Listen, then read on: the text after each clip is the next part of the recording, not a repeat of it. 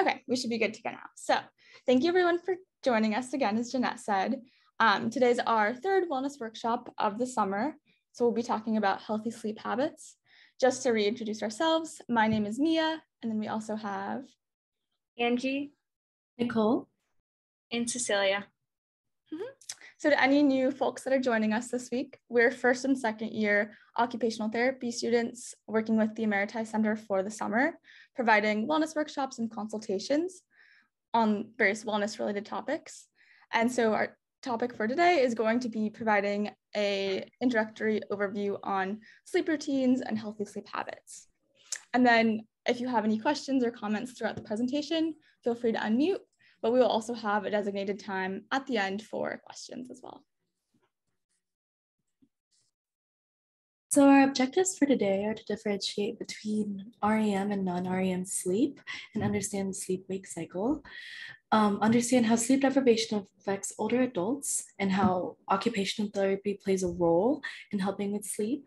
And we'll be further defining sleep hygiene and learn about how you can develop a healthy sleep routine. This is our agenda for today. We're going to be doing a brief overview on sleep for our first part of the agenda. In the middle of our presentation, we'll be discussing sleep deprivation and occupational therapy's role. Then we'll delve into the term sleep hygiene and discuss some tips and strategies to attain a good night's rest. So before we get started, we wanted to start with a quick true or false game. I'm going to read off a statement and a poll will pop up, and please take your best guess on whether you think the statement is true or false. So our first statement is, many older adults need 5 or less hours of sleep per night. So go ahead and answer that poll. Give it a couple of seconds.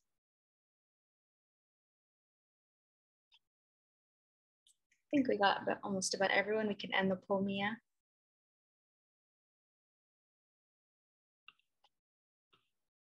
Okay, are you able to view results? Yes. View results, majority of you, I said false. And it is false. So according to the National Institute of Aging and National Sleep Foundation, older adults should get between 7 and 9 hours of sleep per night. So for our next statement, your body gets used to getting less sleep. So go ahead and answer true or false.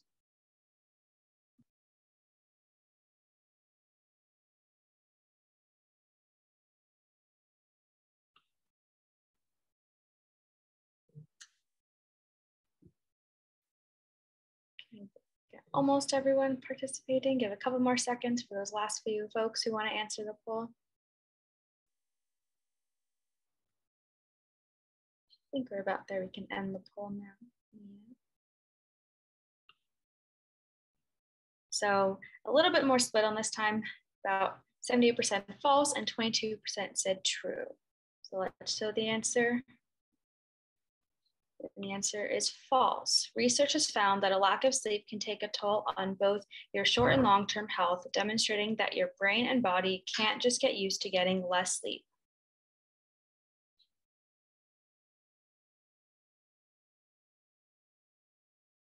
Okay, so for the next true or false question, the question is, true or false, your brain is awake during sleep?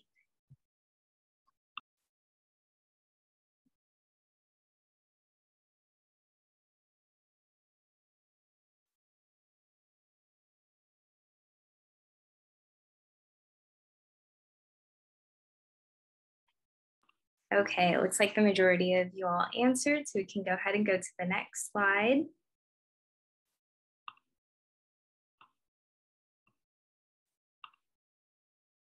And it is true. The brain remains active during sleep. The brain has different patterns of activity changes during different sleep stages. And in rapid eye movement sleep or REM sleep, the brain activity is at a level that has similarities with wakefulness.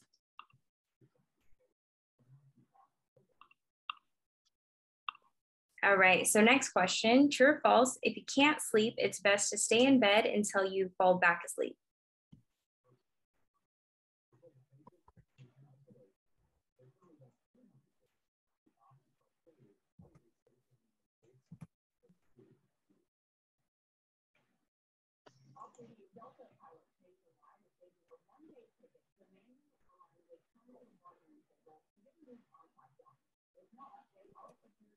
All right, it looks like a decent amount of people have answered this question. If we want to go to the answer.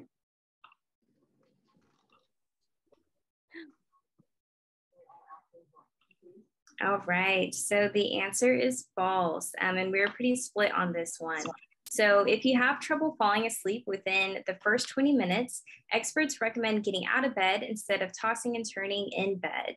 It's better to get up and do something relaxing in a quiet, dim setting and then try to go back to bed. All right, so that's gonna wrap up our true or false section. Thank you so much for playing. Next, we're just gonna give a quick introduction to sleep.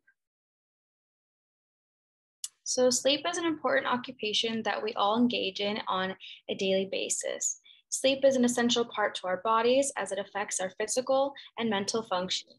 It is essential for maintaining our mental health, as one poor night of sleep can affect our mood the next day. Getting an adequate amount of sleep is needed for proper cognitive and behavioral functions. When we get a good night's sleep, we can be more alert and it's easier to learn, problem solve, and making decisions can be easier. So on the other side of this, when we do not get enough sleep, our brain performance can suffer. It also helps our ability to fight diseases as well as reduce the risk of diseases and can help all aspects of our health.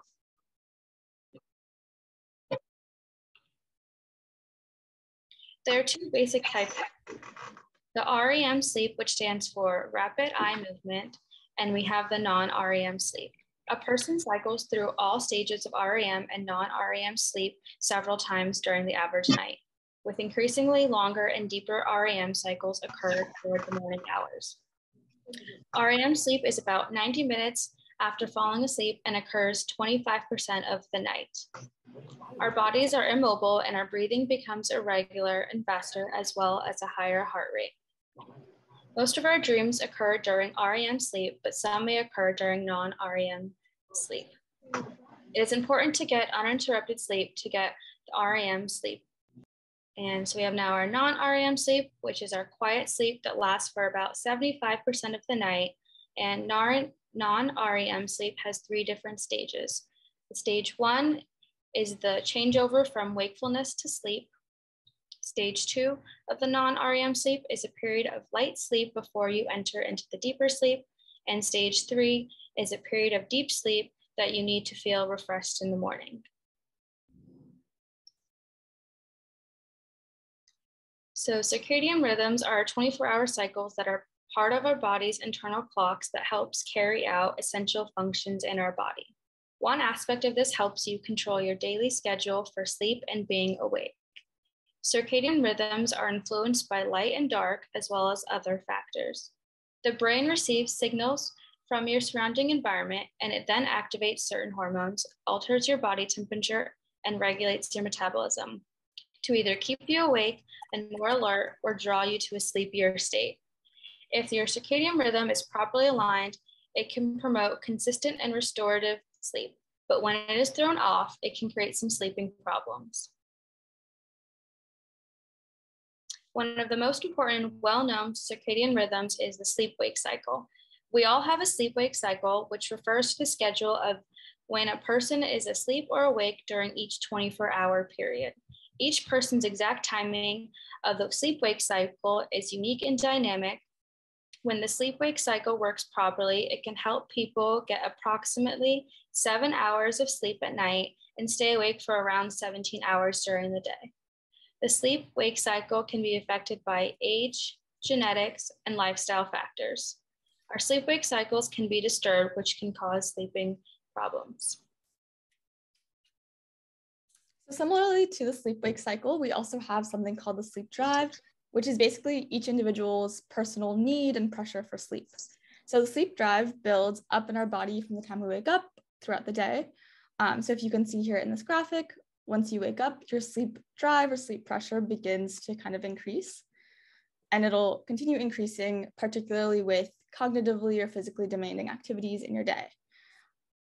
There's aspects in your daily routine that might kind of decrease that or set that back. So for example, naps. If you have a nap in the middle of your day, that might decrease your sleep drive a little bit. And so just kind of the things that we do throughout our day either increase or decrease our sleep drive, ultimately leading us to then feel the need for sleep at the end of the day. So now we're going to be talking about sleep difficulties. And to begin, we have a quick poll for all of you. How many hours of sleep did you get last night?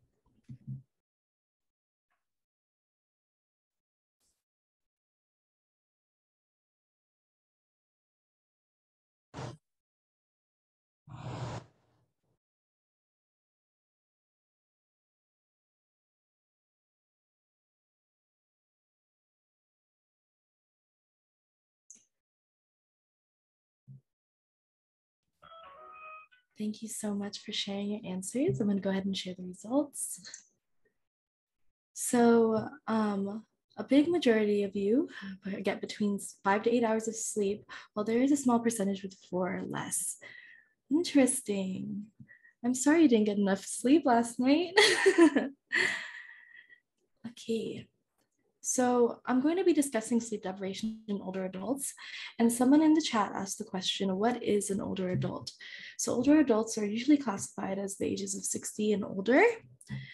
So older adults have significantly higher rates of sleep difficulty than younger age groups.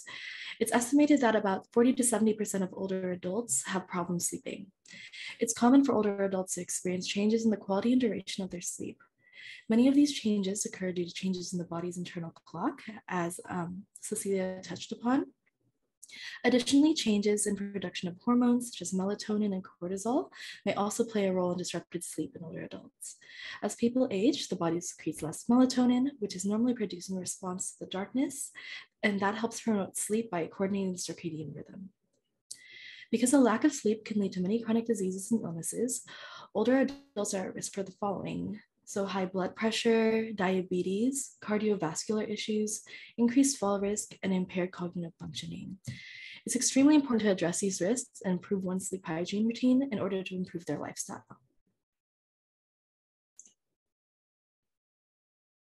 One sleep disruption that we wanted to touch on that can be particularly common for older adults is nocturia. So nocturia is the occurrence of waking up at least once per night to use the bathroom.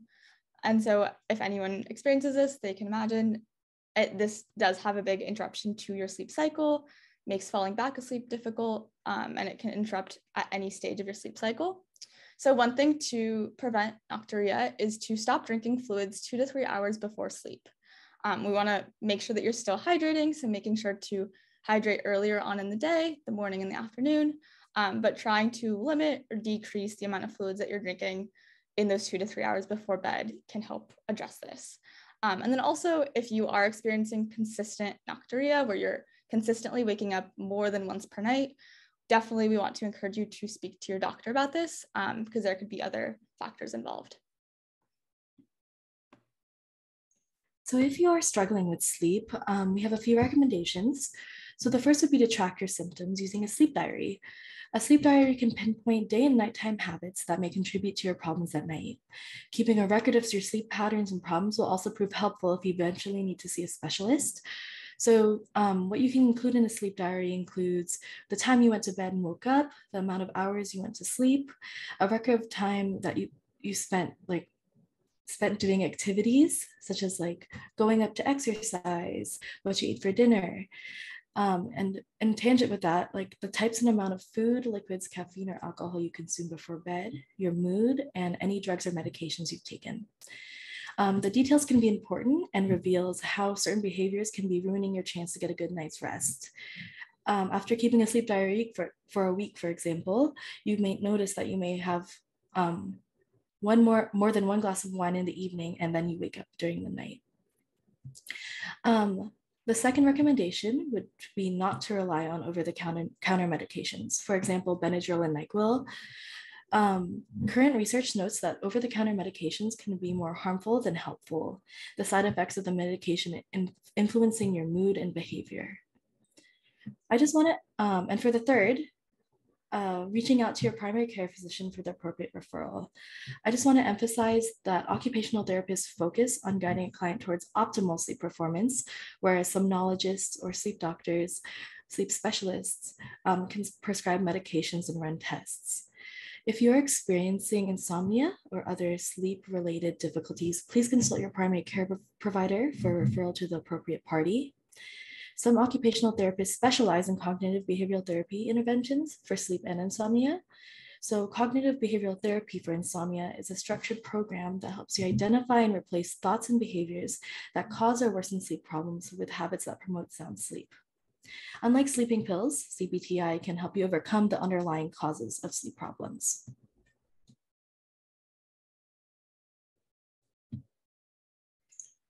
And now we're going to talk about occupational therapy and sleep. So occupational therapy interventions focus on promoting optimal sleep performance. In 2008, the American Occupational Therapy Association's Occupational Therapy Practice Framework reclassified rest and sleep as its own area of occupation, no longer categorizing it as an activity of daily living. Occupational therapists can help analyze and modify an individual's environment and lifestyle to help them find a routine that best suits their needs. Some examples of how OT can help are educating clients and caregivers on sleep misconceptions and expectations, modifying the environment, including noise, light, temperature, and bedding, and encouraging health management behaviors such as smoking cessation, reduced caffeine intake, a balanced diet, and adequate exercise. Another question that commonly comes up is naps. So for some people, naps can be very beneficial. For some people, they can have an impact on their sleep throughout the nighttime. So in general, naps can reduce fatigue, increase alertness, increase relaxation, and improve mood. But for some people, naps can really have an impact on their nighttime sleep. So if you are going to nap, the recommendation is to keep naps short, so about 20 minutes long, and to keep them before 3 p.m. because if they are too late, again, they might decrease that sleep drive, and especially later in the afternoon or evening, that might have a bigger effect on your sleep in the nighttime. And again, naps affect everyone differently. So if you are someone that does nap and you're finding that you are having trouble sleeping at night, definitely reconsider those naps. That might be something that's impacting. And for some people, naps may have no impact on their sleep at night. So really, it's kind of up to each individual. Okay, so for the remainder of the presentation, we'll be focused on sleep guidelines and healthy strategies to implement in your routine to maintain consistent, high-quality sleep. So what is sleep hygiene? Sleep hygiene is a general term that refers to the healthy habits, behaviors, and environmental factors that contribute to sleeping well on a regular basis. Good sleep hygiene aids in falling asleep and staying asleep, whereas poor sleep hygiene can be attributed to experiencing persistent low-quality sleep. So there are many factors in our day that contribute to a good night's sleep, and some of these events may occur several hours before you have any thoughts about laying down for the night. Here's a timeline that shows guidelines of how to prepare for bed. So starting with sticking to a routine sleep schedule, it's important to maintain a regular sleep schedule that does not vary more than 30 minutes to 1 hour. And yes, that even includes the weekends. Drastically inconsistent sleep time negatively impacts the body's natural internal clock. Okay, this was on the printer. Next, avoid intake of caffeine 4 to 6 hours prior to bed. Caffeine is a stimulant that energizes the body. Therefore, beverages such as coffee, green tea, and soda should be avoided closer to bedtime. As Mia mentioned, consumption of other liquids such as water or herbal tea should be avoided at least 2 hours prior to bedtime to avoid sleep disturbances related to urination. 90 minutes prior to bedtime, it's recommended that vigorous exercise should be avoided. Examples include strength training, running, or a game of basketball. Exercising in the morning or early afternoon is a simple solution to this issue. Additional alternatives can be participating in light activities such as yoga or a regularly paced walk. I would like to note that late night exercise does not negatively impact every person's sleep, so it's important to assess what works best for your personal needs. 30 minutes before bed, use of electronic devices should be discontinued. This guideline focuses on blue light devices such as TVs, cell phones, and laptops, because the blue light is believed to inhibit melatonin production, which is a hormone that causes us to feel drowsy. 15 minutes prior to bedtime, you can consider participating in a nightly sleep ritual. Activities such as journaling, reading, stretching, or taking a shower can help relax your body and indicate to the mind that it is time for bed. So now we would like to ask you all to share what is one thing you like to do to prepare for sleep. So feel free to unmute yourselves or comment in the chat. An example of this could be something like reading a book or stretching.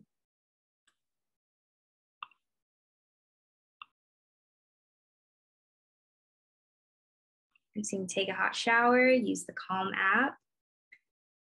Someone said reading a boring book. Lots of reading. Ooh, washing your face, that's a good one. That's part of my nighttime ritual as well. Lots of reading. All right, great. Thank you all for sharing. Okay, so creating a healthy sleep environment.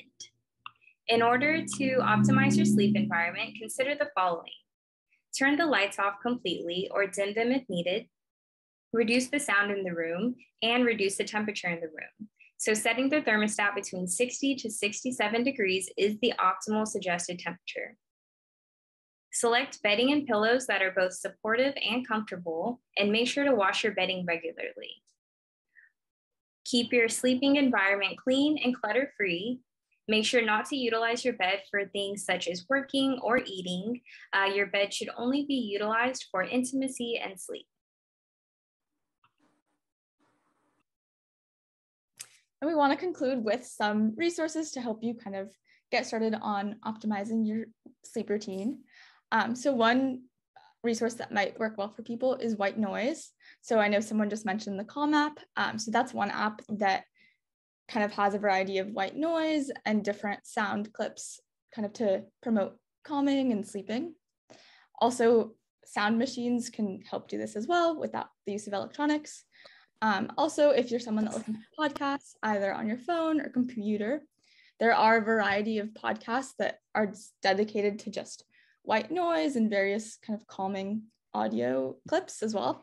So for example, this is on the just Apple podcast app. I typed in white noise and these are all of them that popped up. I personally have used this first one, the relaxing white noise, to both sleep and to study, and that's been really helpful for me. Other resources include sleep trackers. So this was mentioned before, but to kind of help log how many hours you're sleeping throughout the night, what activities you're doing in the day, caffeine intake, things like that, to really get a visual of all the things that may be impacting your sleep. And I think we'll be able to drop a sleep log in the chat right now for your reference. Also, the use of eye masks, for example, this might be useful if you're not able to fully have a dark room, or if maybe you're sleeping at different hours in the day. And then also, I know Nicole mentioned this already, but we do have occupational therapists that are certified in doing cognitive behavioral therapy for insomnia. So specifically through our USC OT faculty practice, we do have a lot of OTs that are able to do this. So if that's something that you're interested in, you can connect with us and we can help connect you with those resources. And there's also plenty of further research to be done. We do have, if you are looking for more in-depth or more detailed information regarding sleep, we do have a presentation that we can provide you with, done by an OT in our program, I think previously with the Emeriti Center. So we can also provide you with that presentation as well in the chat.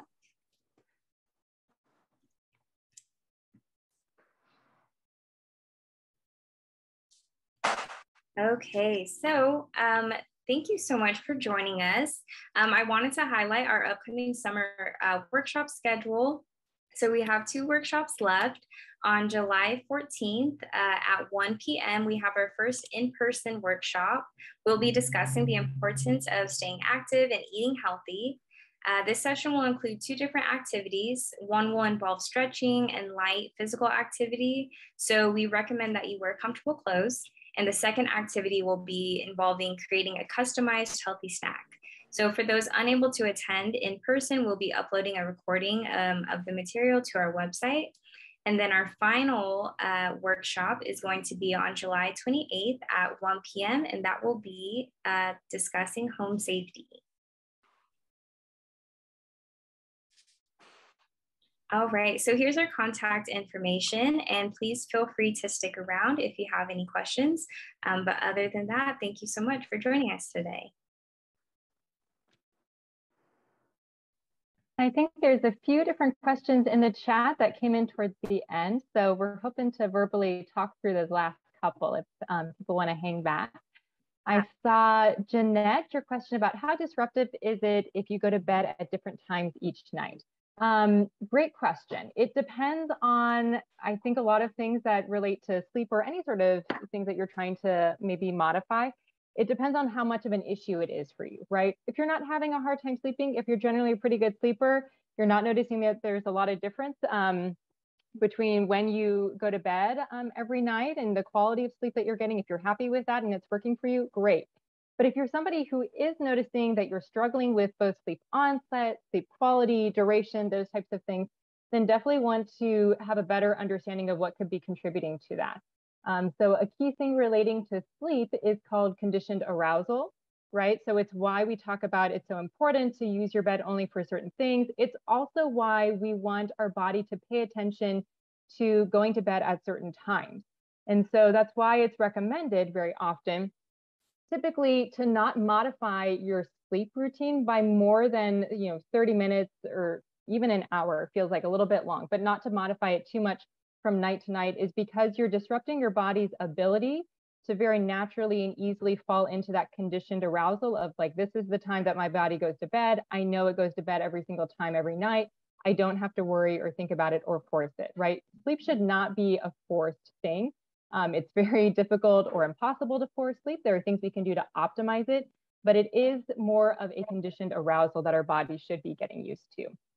Anything beyond that, though, right, if there are exceptions to that process, if you are having more sleep disturbances, there could be things that would be going on within your body that would warrant following up with the sleep doctor, doing a sleep study, those types of things. Does that answer your question, Jeanette? The why behind it? Okay. I think there are maybe a couple other questions in the chat. So using earplugs, okay.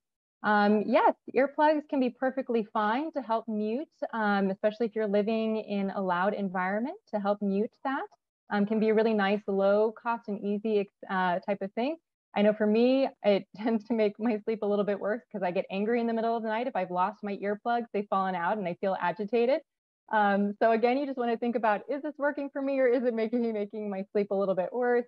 So for me, that's why I tend to prefer a white noise machine, something that's not going to fall out of my ear in the middle of the night and make me feel agitated and angry, knowing my own responsiveness and my own triggers in the middle of the night. Let's see. Also a question about best type of mattress or pillow material. Oh, great question. Unfortunately, it's one of those things that really does depend, right? Are you a stomach sleeper? Are you a side sleeper? Are you a back sleeper? There are different indications for how you tend to position yourself as you're sleeping in the middle of the night and what your sleep preferences are. And also, what are the sleep issues that you're experiencing? So for example, if you're having a lot of head and neck pain, you want to really look at having a different type of pillow, maybe something that's going to offer you more support and more structure, right? Something that's going to feel a little bit firmer and more contoured to that part of your body than other types of pillows.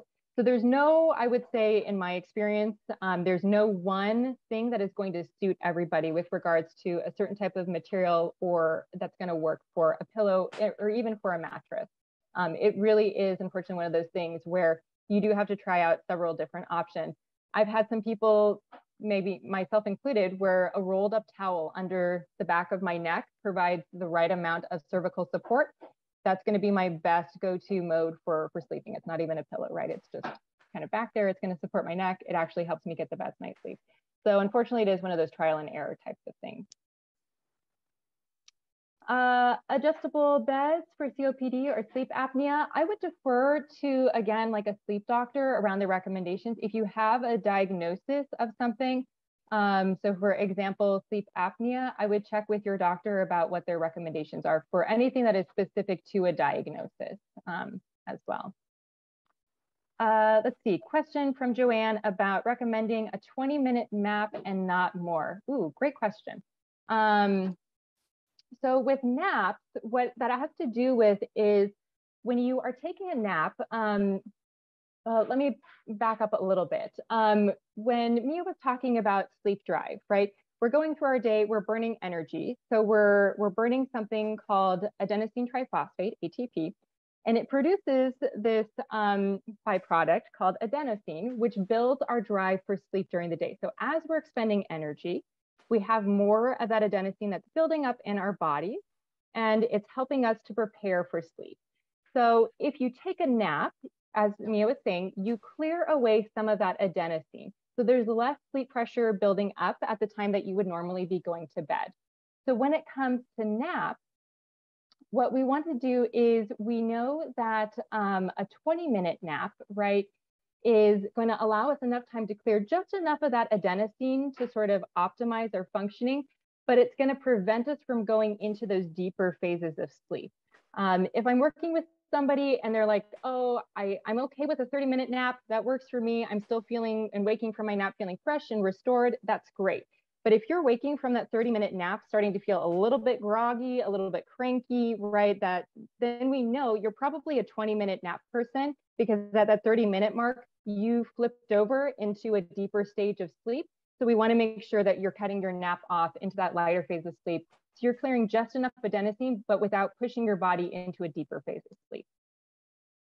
Does that make sense, Joanne? Yes, okay. Thank you so much for clearing that up. Yeah. Okay.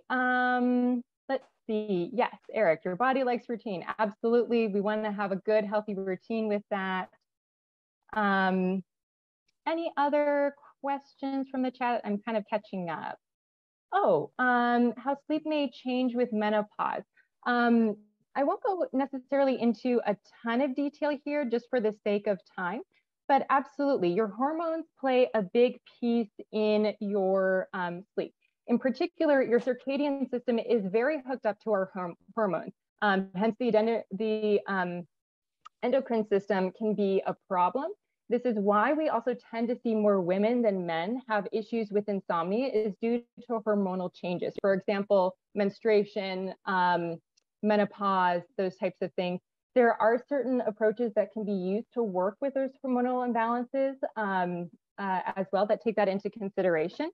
So if you are struggling with that piece, I would certainly recommend that you either connect with a sleep doctor, or that you maybe reach out to our occupational therapy faculty practice, which is where I work, to one of our therapists who, like myself, have been trained in cognitive behavioral therapy for insomnia and have additional training and expertise in working with folks on sleep disorders.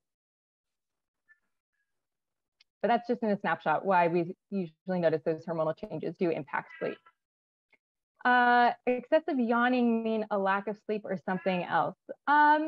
Could be related to a lack of sleep, but it could also just mean that your mirror neurons are working in your body. It's why we might see an effect, right? Where if you see somebody yawning, you might be at increased risk of yawning because you've seen them yawn, and it's sort of this, responsiveness that means your mirror neurons are working. So could be, but it could also just be that you are tired. Yes. Okay. I'm seeing a question, but this is a direct message to me that I'll get back around to as well. Ooh, side effects concerning Benadryl. Yes. So definitely want to encourage people to be careful about using anything over the counter to help you with sleep, as there can be unintended side effects. And using CBD as well. I'm probably going to defer to my pharmacy colleagues to speak about those things specifically.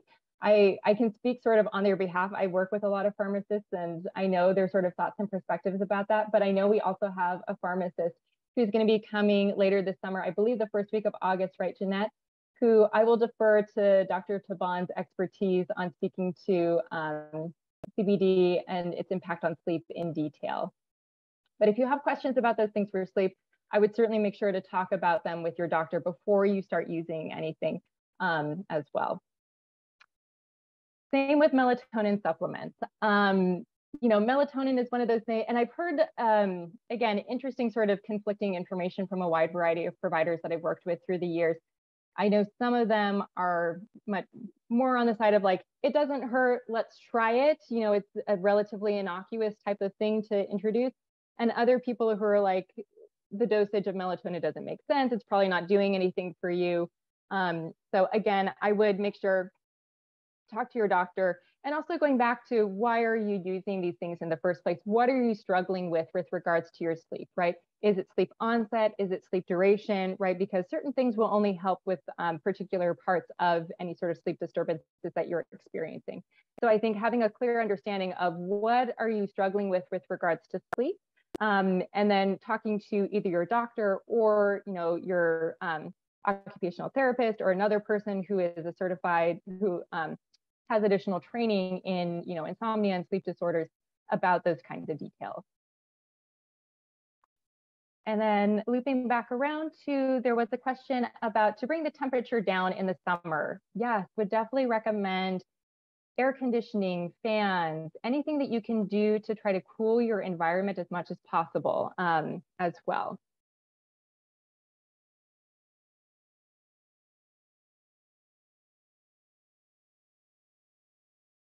Any additional questions or comments from folks?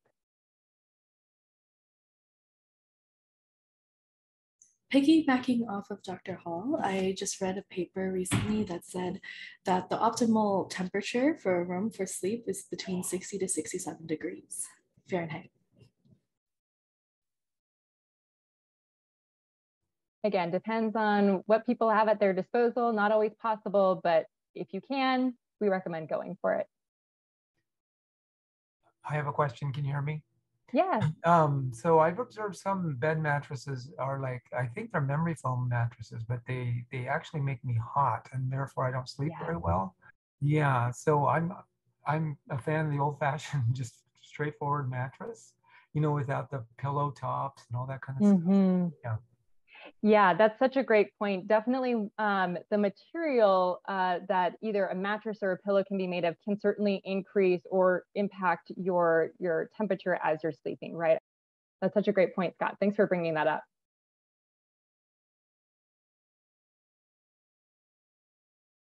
Okay, if no other questions and comments, we can probably wrap things up there. Thank you all for joining us. And thank you so much, Professor Hall and our graduate students. We're so happy that you could join us today, and we look forward to seeing you either in person or on Zoom in exactly 2 weeks. And what Professor Hall was talking about is we're going to have a panel on August 1st, and it will include Professor Hale, Professor Patrick Taban, and a physician's assistant whose name I can't remember. Do you happen to? Teresa Sievers-Teixeira, yes. Terrific. So that will be a perfect time to ask lots of questions when we have this series of experts on this panel, and that will start another kind of wellness series. So again, thanks everyone for joining us. We really appreciate you being here. Again, thanks to the students. Good work. And we will have this posted very soon for you. So take care, everyone.